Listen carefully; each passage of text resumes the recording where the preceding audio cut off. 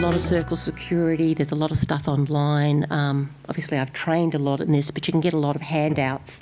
This is for babies, but there's an older child one as well. And it's something that women understand. They've got little videos you can use with your patients as well. That's just kind of really sensible. You don't have to have hypereffective functioning to make sense of it. So pretty much all your patients are going to be able to use this. And it's very much about, not about accusing mum of being a bad mum. It's about reading your baby's cues. And so it's a very patient-friendly thing. So overall messages are that perinatal illness is common and it can be serious, but particularly it can be serious not just for the woman but for all the generations that come. And at this stage, the earliest possible identification, ideally if you can do preconceptual, fantastic. And Cindy Lee Dennis in Canada has this huge project across 4 countries looking at that. But the one place we can get in really early is in antenatal care, because pretty much every woman in Australia has antenatal care. So that's the clear kind of point of entry. And if not, then early postnatal. And then remember that it's not just about the mum, but about the whole family and the child. And watch this space for what's happening. As I said, Jayashree may tell you a bit more about some of those biological sort of avenues. And Catherine's here in the audience to ask about her very exciting local stuff that we're here doing. Helping mothers helps babies. Thank you.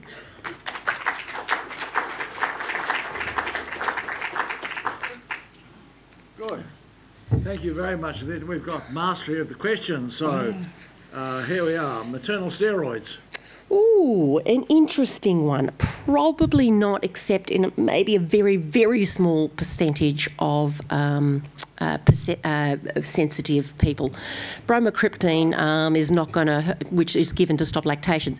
It doesn't affect many people, but there's a very small percentage that it is going to make a lot worse. And it's hard to know exactly which ones they are going to be. I'd be sort of watching carefully for anyone that had a history of reacting to the pill, for instance, or any previous interventions, but probably not. I mean, probably yes, but we're not going to be able to pick which ones, and it's only a very small number. Specific clinical take-home messages treatment. As I said, a lot of the research findings kind of watch this space, apart from the sort of the more don't forget about the baby. I'd be really watching those with childhood trauma histories and be doing preventative work with them, really talking about attachment. And as psychiatrists, a lot of your patients are going to, if not all, are going to have trauma histories. It doesn't necessarily need to be sort of psychotherapy per se, but it needs to have some supportive psychotherapy, I guess, component in it. And treating postnatal depression, a lot of mothers are hesitant about antidepressants if they have got a severe enough depression that you think they're warranted, worried about lactation, worried about that. Any advice, suggestions, comments? Look, I think that we still very clearly we want to treat the depression, and if I do a lot of advice on this and weighing it up. There's more evidence that an untreated depression is at risk to the baby than virtually any of the medications, with in lactation the exception of lithium and clozapine, and in pregnancy. Well, obviously epilim, possibly to some degree lamotrigine. Lithium has some risks, and I'd avoid clozapine there as well. But all of the others, particularly if it's just one medication and average doses, the risks of not treating higher than treating. What's the reason? Different response, stress induced. What was the reason? Well, this is the different stress responses is really going back to probably the placental changes. So these are the babies that have been exposed to mum's stress day in, day out, rather than just a focused stress test. So that the placenta has actually altered. Enzymes in the placenta are altered. Now, why? The evolutionary theory is to get rid of the the boys that aren't super boys, and help the girls adapt to this stressful new environment. I mean, in theory, it doesn't work in practice, but in theory, the babies of stressed mums, say in war-torn areas, might react a bit faster to the bomb dropping near them or something, but there is some evolutionary theory around it, but the actual mechanism is probably through, well, certainly the placenta, but also these immune markers and microbiota. It's the name of the Kelly Lane program is Exposed. There's 3. It's a bit over sensationalised, like all journalists kind of tend towards, but there's some really interesting sort of comments on it about the law and how the law played her and did deals so that witnesses that should have been shown weren't. And a psychiatrist never saw her. I was the first psychiatrist to actually see her, and she's been in jail for like 7 years. The psychiatrist that looked at her notes and gave a comment said he thought she was a psychopathic narcissistic personality disorder. And look, on the notes, I don't blame him for saying that. I don't think that was an incorrect thing to say on notes. But having met her, I disagree. I think she's got narcissistic traits, but I don't think she doesn't qualify for a personality disorder. The antidepressants and autism are kind of interesting. I'm still... If you look at the data, it's not convincing, and mostly they say no, that it's not. But I'd still be really, really anxious about high doses of antidepressants.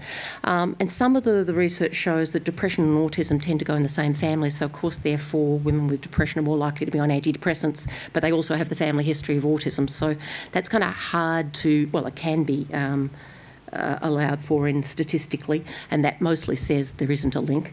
But as I said, we don't have good data, they're not randomised, and I'd still be very anxious in some of those high-dose medications. And talking high dose, are you talking more about the transfer through breast milk? No, in utero. In utero. Not so much in breast milk, yeah. Right. Mostly babies can tolerate that pretty well, with the possible exception of Effexor, because that has a higher level of going through anyway. So just keep a closer eye on your Effexor babies if mum is breastfeeding. No. Don't think so.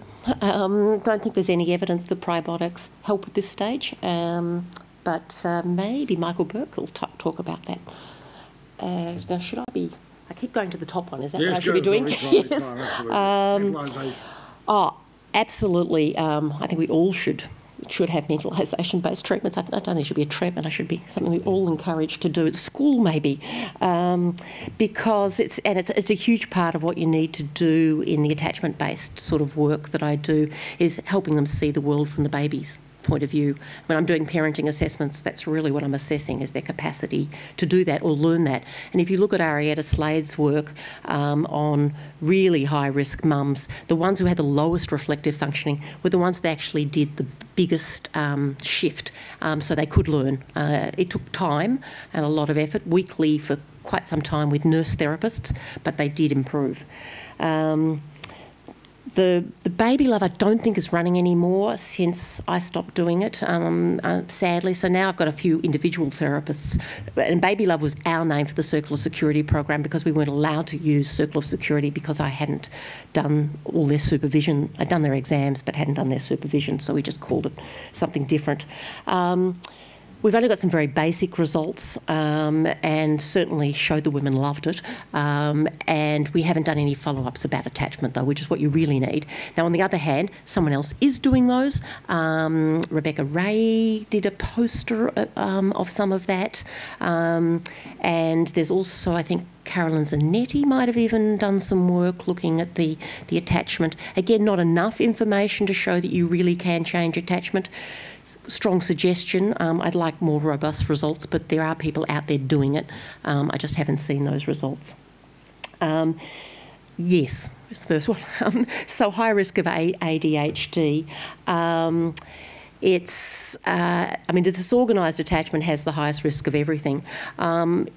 we don't exactly know all of the mechanisms, but a lot of this is what I've been talking about, and there is as I said, little boys react differently right back from the placenta. We know that little boys have different reactions, different mechanisms going on, and of course they're the ones that are mostly being diagnosed with the ADHD. So the actual attachment process is, I mean, what a secure attachment is about saying, my mum is there for me and I'm worth it. And if you can't learn that in the first year of life, then you have to learn a way of getting by in your relationships. And that makes you anxious, not knowing that someone is there for you. And in every relationship you ever have, that's what you go into with an insecure attachment. It's worse if you've got a disorganised attachment. So you start a little boy or a little girl for that matter at school, what happens to them is that you're throwing a whole lot of attachments at them. You're throwing a teacher at them who's not their mum and has 20 other kids that they've got to share her with, and all these kids they've got to interact with. And boys tend to socialise later than girls anyway. So there's a whole lot of things happening here, and these are highly at-risk kids. I think there is some work on prem babies with attachment. There is certainly some issues for the mums, the higher rates of anxiety in particular, not so much depression, but certainly anxiety, and you could understand why, particularly if their babies have been in nurseries with things attached for months. But I'm not exactly sure of sort of what that shows, so I can't really comment more on that. So one of the issue of physical engagement, because the child is really often dislocated from humidity crib. Yep. A whole lot of other supports for the baby, especially the very young, very premature babies. Yeah. I think the mothers can be helped. The kangaroo care has been shown to be really, really positive with regards to that, whether it's the mother doing it or so that actual physical touch is usually important, and that can be done. You're totally right. So it's dealing with mum's anxiety in those in those prem babies, and then managing it as best you can within the limitations of what the baby is attached to. So we still have 3 public mother-baby units here in Victoria, but we've also got that's in Melbourne, but then we've also got the Ballarat, Bendigo, and one in Traralgon, and they are all up and running. I'm about to have a meeting tomorrow night with all of those groups, because the last I heard the Ballarat one was kind of a 5-day one and was only taking very low risk group, but the others theoretically can take, cases of, postpartum psychosis right through. There is a bit of a differing philosophy. The Austin unit does a lot of protective services work, partly because of my philosophy, that this is the hard end stuff and that's what we are meant to be doing. That's why I'm a psychiatrist. Yes, they have to have a mental health history, but to me that's a job that is our job and not to be flicked over to someone else. And Queen Elizabeth Centre, who does a lot of parenting assessments for DHS, doesn't have enough beds anyway, but can't cope with a whiff of anything, like with any whiff of violence, of borderline personality disorder, of anything that's slightly difficult. They just won't touch them. So protective services really need someone to be able to kind of really assess these mums. And from our point of view, I want to give the mums and dads the best possible chance. Just before the next one, I'll just say a point about in private, for those mothers who are very ill with psychosis or very severe depressions, who are severely limited in their capacity to look after their baby, but you still would not like some engagement as much as you can. In private, it is financially impossible because you really have got to have nursing staff to care for the babe and assist with the babe while supporting the babe with a very ill mother.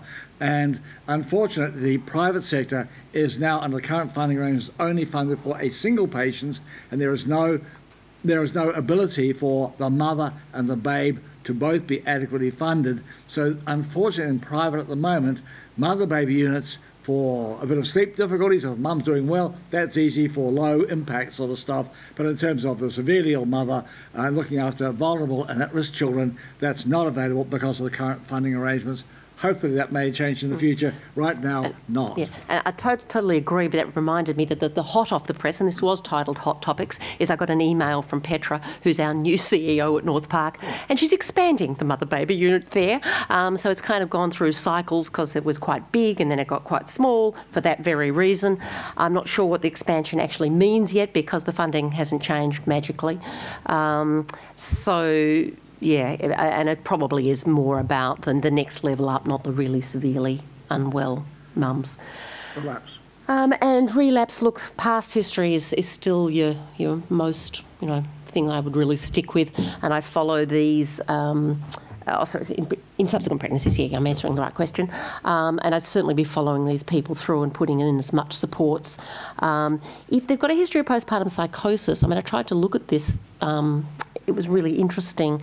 I was just doing a sort of naturalistic study, and I actually had a really low rate of relapses, which was really annoying for my study, but really great for the women. And that's because you guys are all treating them really well, and what you were doing is not letting them do their night feeds. So the thing you want for the more severe end is to really look at sleep deprivation and manage that through late pregnancy and the early postpartum. But for the straight depressions, support, and just close monitoring. Past history is the best predictor. And thank you very much. A fantastic talk and very, very helpful.